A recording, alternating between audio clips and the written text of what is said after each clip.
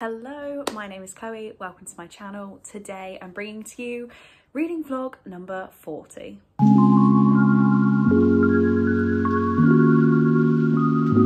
So I can't quite believe we've hit 40. This is nuts. How have we been going for 40 weeks? But we have. It is currently about 5:30, maybe even a little bit later. I've had a very busy day and God, I need a top that fits me. What's happening here? So I've just settled down. I have a root beer and a bit of pizza, and I've got a lot of studying I need to do tonight. Today was a very busy work day. I also had a teeny tiny health scare. Like, I'm completely fine, it's fine, but that's put me in a bit of a down mood today, as you could probably expect. So what I'm actually going to be doing, I'm going to sit here and I'm going to finish Ice Planet Barbarians, which I started reading last night on my sprints, and I had an amazing time with it. It's so bad that it is just such a pleasure. So I'm going to sit, eat my pizza and read that. I was going to finish it last night, that was my plan, but Cole called me as soon as I said I was going to do that, and we had like an hour-long FaceTime just talking about life. So obviously I would rather do that than read about alien sex, but we're going to read the alien sex today. Also saying that, I have some of my buddy read with Emily to read today.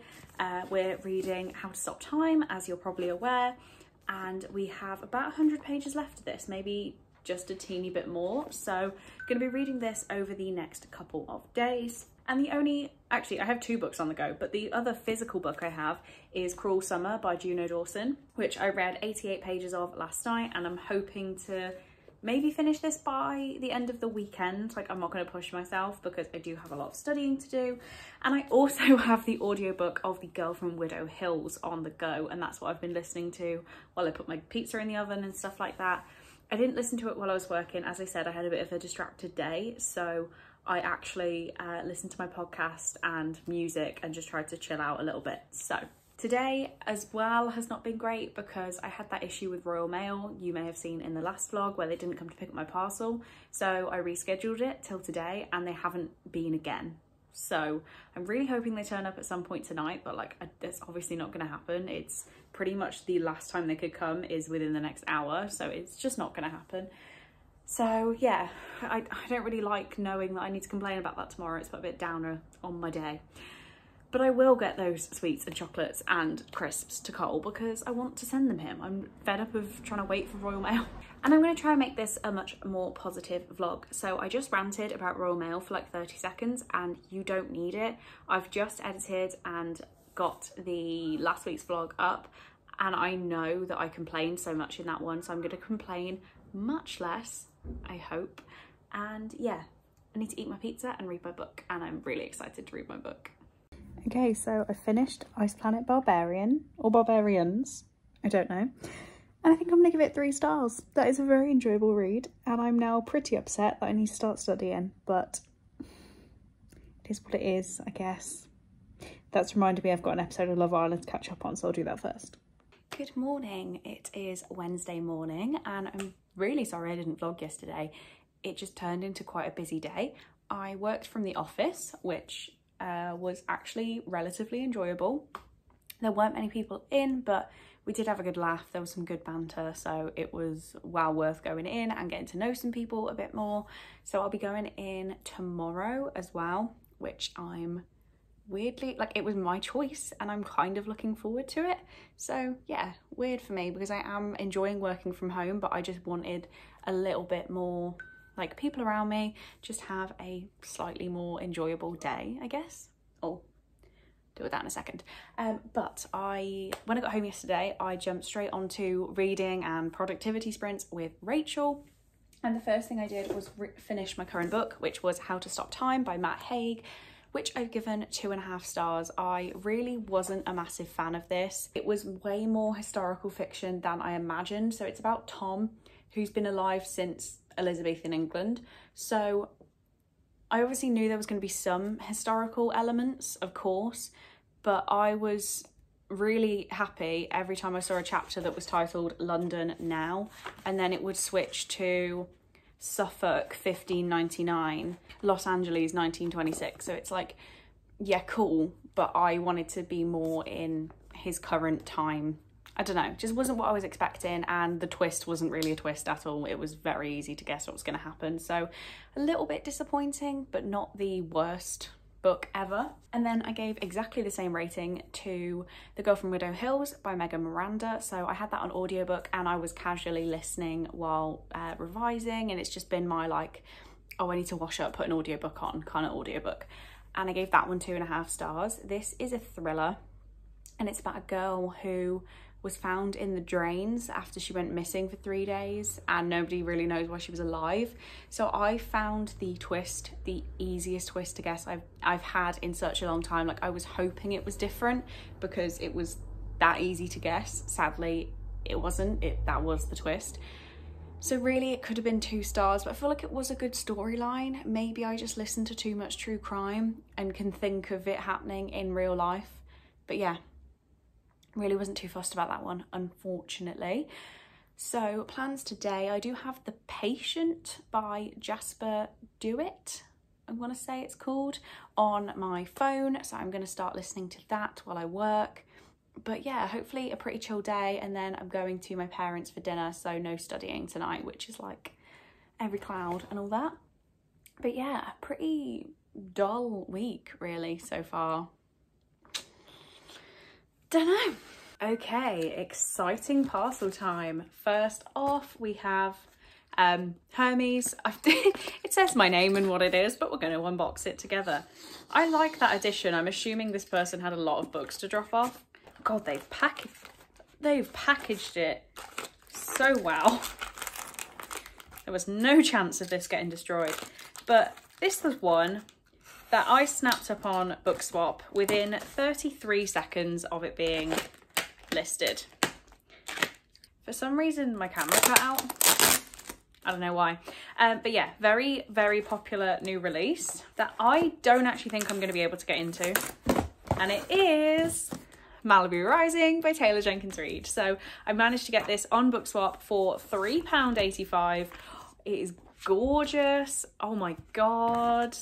I love it. And yeah, I have no immediate plan to read this, but I reread Evelyn Hugo last month and I read Daisy Jones and the Six at some point this year. So it needs to happen. I'm gonna love it. And £3.85. The other one I have here, I even said to the woman, I don't know what this is, but I now know what this is. And I am very excited. I wish it came a bit better packaged, I won't lie. But I was asked by a company whether I wanted to work with them, and I'm going to. So, well, it depends. These might be awful. I'm sure they're not.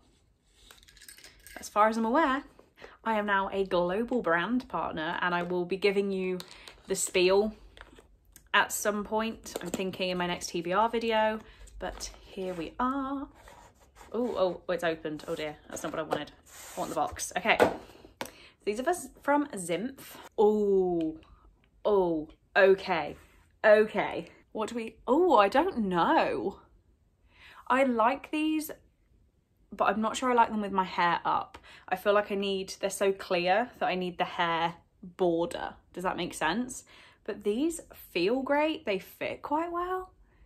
Wow, look at me go. And then I say that and I put my other glasses I've had through BookTube on my face. But yeah, I'll be giving you the spiel about these at some point soon, and I believe I will be able to get everybody a discount if you're interested in some yourself. But yeah, that is that. Very exciting break from work, and now time to get back to VAT return day. Hello, it is still Wednesday. I've been waiting on my work computer to open a PDF. We're out 5 minutes now, so I thought I'd quickly update you. I finished The Patient by Jasper Dewitt, and yeah, it was a really short one. The actual audiobook was only 4.5 hours long, and having it on like 1.75 times speed, I got through it really quickly, and it needed more for me. I've given it 3 stars in the end, but it was really lacking in terms of the actual story. I love the idea of how it was told. So this is told by a guy who works in a psychiatric hospital, and he's kind of telling this really scary story through like some sort of Reddit thread or something, which I love. But the actual story was just a bit so give it 3 stars. This PDF still isn't open. Could do with a nap. Hello, so unexpected surprise. I have 2 Amazon parcels and I've not ordered anything. I think one of these is from Nina, who is just a lovely human. But yeah, I genuinely don't know. I just had a call from the Amazon driver to say, like, I'm struggling to find you, which, you know, appreciated. But I didn't know I had anything.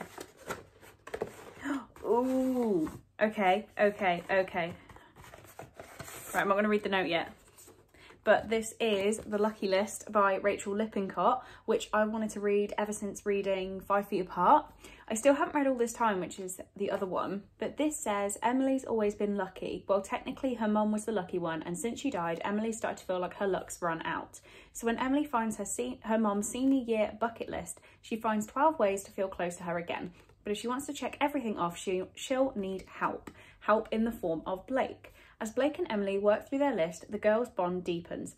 Emily is starting to feel lucky again, but she's faced with the question, can she accept this new part of herself, the part her mom never even knew existed? And look at the spine. Oh, that's gorgeous. So this is from Kendra. Oh my God. Thank you, Kendra. This says, I know you've been having an absolute crapper of a few weeks and wanted to send something to show how valued you are, and I'm pleased I met you through BookTube. You're an absolute angel.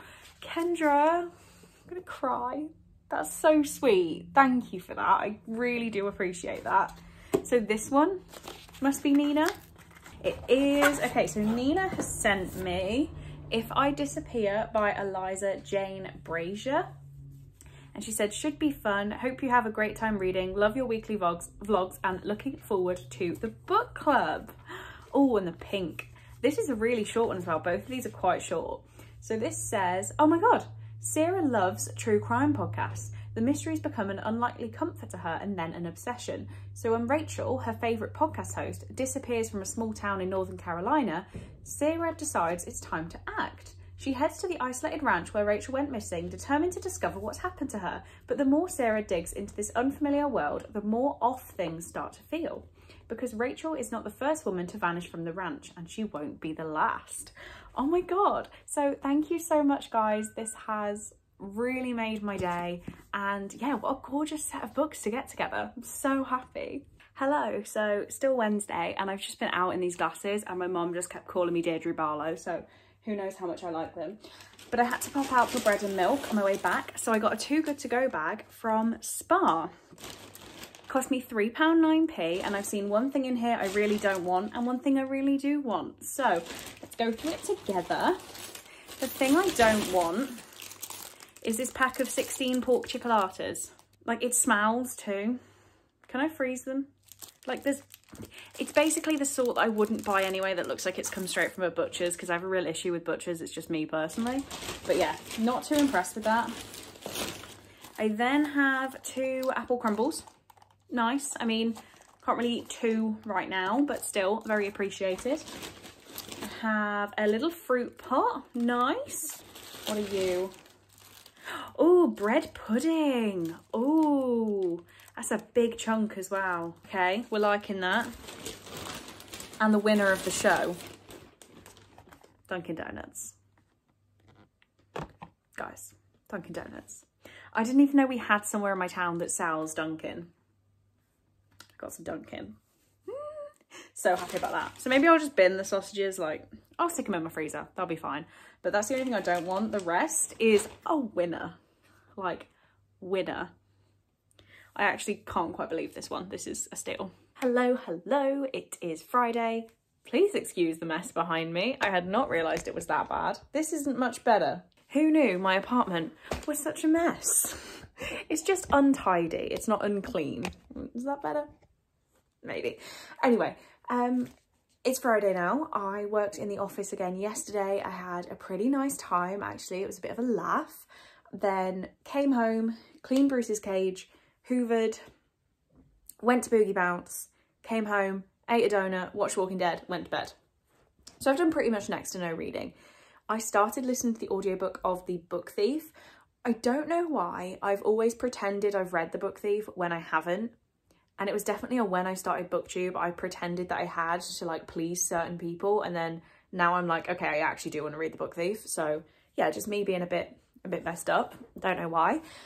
You may have seen I've had quite a lot of support from people. I'm not going to talk about it openly in this vlog because I understand that this person can still watch my videos. I can't stop them from doing that.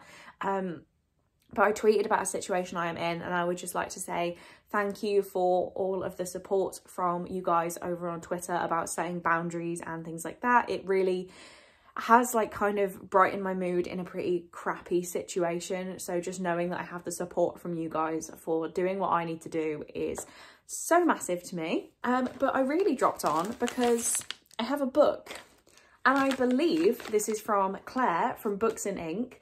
I can't show you, can I? I can't really show you. Can you see there's a little sticker? She's put little flower stickers all over it, which is adorable. And I'm going to try and keep this intact so that I can keep them in my journal. So I just think they're so cute. It's little added things like that on packages.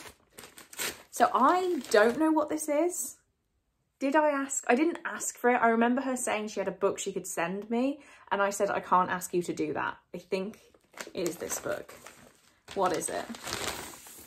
It is Claire. Oh my God. So she sent me 13 stories by Jonathan Sims. It says The Only Way Is Up. And this looks, oh, doesn't this look so creepy? This looks so cool. Claire. Oh, accidentally got a bookmark too. Thanks. So this sounded amazing when she told me about it. So I decided that I would like to read it. I put it on my like want to read and everything, and it's now in my life because Claire is a joy. So it says, a dinner party is held in the penthouse of a multi-million-pound development. All the guests are strangers, even to their host, the billionaire owner of the building.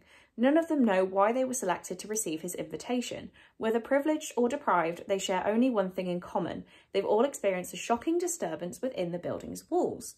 By the end of the night, their host is dead and none of the guests will say what happened. His death has remained one of the biggest unsolved mysteries until now. But are you ready for their stories? Jonathan Sims's debut is a darkly twisted, genre-bending journey through one of the most innovative haunted houses you'll ever dare to enter. So, look, what's it look like naked? Oh, it's red. Oh, I like that. So I was considering making this a Chloe's Crime Scene corner book, but there are some interesting developments with that, and I may actually have like a provided book from a publisher for one of those months. So I don't want to push this too far back, and I am considering trying to read it before the end of the year. It just sounds so interesting, and I am so incredibly grateful to Claire for passing on a book just because she wanted to. So yeah, it's really made me smile this morning. About to sit down for a webinar, and I am an actual child, I swear to God. I've never had one of these. Looks pretty awful, but we're gonna give it a go. Hello, it is Saturday lunchtime. I'm studying all day today. I'm gonna try and make myself. I have some mini pancakes that are definitely way past their best before, and I have some bacon, so we're doing bacon and pancakes and syrup for lunch. Is that okay? Is that normal? I mean, too much food, but we're doing this. I'm so happy. Can you tell I'm watching The Walking Dead while studying? The aim of the consolidated statement of cash flows is to show the cash flows of the group with escaping. Excuse me? Chloe's Chinese of the week. Are we ready?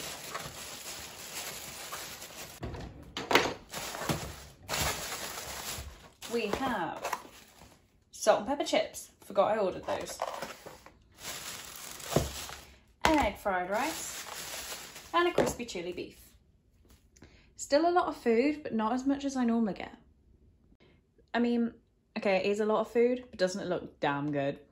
Hello, it is Sunday, it's 9:30, and yeah, I feel like this vlog's gonna be a very short one, and I need to stop apologising for that because you get really, really long vlogs. You get hours of me, and then sometimes you get 20 minutes of me, so who knows what this one's gonna be. I think it's gonna be closer to the 20-minute mark. But yeah, I did quite a lot of studying yesterday. I made all the notes I needed to for my financial reporting module. So now all I've got to do is go back through and look at numbered examples before I can start looking at questions. So I'm feeling pretty good about that. And then I have my audit paper that I need to do some work on today. So that is a lot of watching online lectures. So I didn't have too bad of a time studying yesterday because I managed to catch up on Love Island and watch some of The Walking Dead while I was studying. Today I have to actually listen, so it's going to be a lot of actually watching the lectures again and sitting and making notes. I've got quite a lot to do, so yeah, I'm just going to try and do as much as possible. But if I get that done, that's it, I'm done. I'm not going to pick up more to do just because I managed to get through those. So I'm going to kick it off now, and I'm going to give myself rewards after each section. So one thing I do want to do, which is going to take a few tries, I think, I'm going to have to split it into sections. But when I was looking at some books last night, I found some with gift notes that weren't stuck in. And I don't know why that bothers me. I don't want to lose the gift notes. So I'm going to go through my shelves and check that gift notes are stuck in. Is that normal behaviour? I think it is. So what session am I on now? Number 10. I'm going to do number 10. Then do the top top row and 2 shelves. Do number 11 and do the bottom 3 shelves. Number 12, then clean my kitchen, which I know doesn't sound fun, but I'll put an audiobook on while I do it. And then number 14, and I will put clean clothes away. Again, doesn't sound fun, but audiobook. And yeah, then I can get down to actually reading. I should say, if I haven't mentioned, my audiobook on the go at the minute is The Book Thief, because I've never actually read that. I think I remember owning up to that fact. So yeah, cracking on with The Book Thief. I read a little bit more over the weekend, but I think I'm about 20% into it. What was the last update I put on Goodreads? Okay, well, that's wrong, because the last update I put was 16%. I think that was the first update I put on. So who knows how much I've read of that. And then when I can actually get reading, I'm going to go for Cruel Summer by Juno Dawson. And I would love to finish this today. Yeah, I'm going to finish this today. So that is, like, I'm really excited for my sprints tonight because I can actually put the time aside to do it. Okay, I'm going to stop waffling on and I'm going to start with my studying. Final chapter. Let's go. Hello, this is Sunday morning, Chloe. It's not, it's Monday morning, Chloe. Coming in to wrap up the vlog because obviously Sunday night Chloe has left us again. She performed well for a couple of weeks, but she's gone now. And Monday morning Chloe needs to wrap up the vlog. So I did my sprints last night and they went really, really well.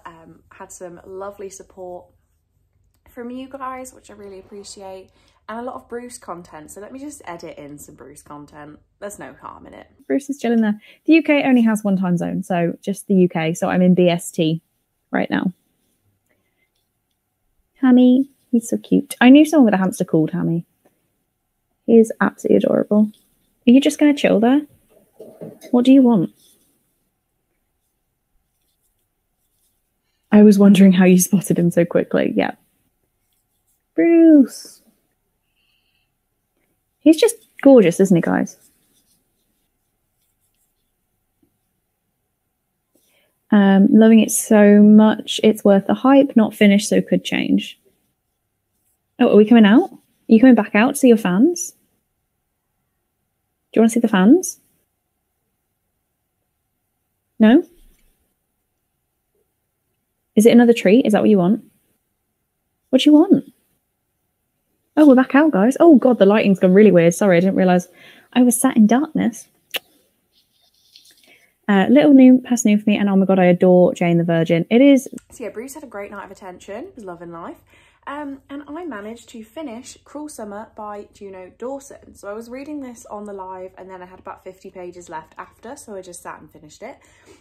And sadly, I have to give this one 2 stars. I did not love it. I thought it was a really cool idea. So it is about a group of friends who, the year before, one of their friends apparently committed suicide. So they go on holiday to a Spanish villa. They're all hanging out and then somebody else dies and somebody says that they must have killed the person. You know, it's a big murder mystery, but with teen drama.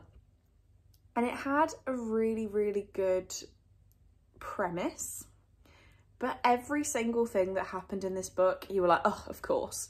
Like, it was so predictable. Even down to like the big bad person, it was obvious who they were going to be for me pretty much since the start. So yeah, it was cute, but I gave it 2 stars because 3 stars for me is still a good book, and in my opinion this wasn't that great, so I have to give it 2 stars. So yeah, that's that done. But that's it, that's this vlog. Sorry if it's been a bit short, but I'm definitely going to make up for it next week where I have lots of fun plans, so definitely stick around and watch the next one if you want more fun content. But yeah, that is it. Thank you so much for watching. As I always say, it really makes my heart warm, especially if you've got to this point of the vlog. If you have got to this point of the vlog, please leave me with any summer related emojis, like some sunshine, some rain for England, because English summer, I don't know, a bikini, that kind of thing. Leave me some summer emojis. And yeah, I love you all so much. Thank you very much for watching, and I will see you in the next one.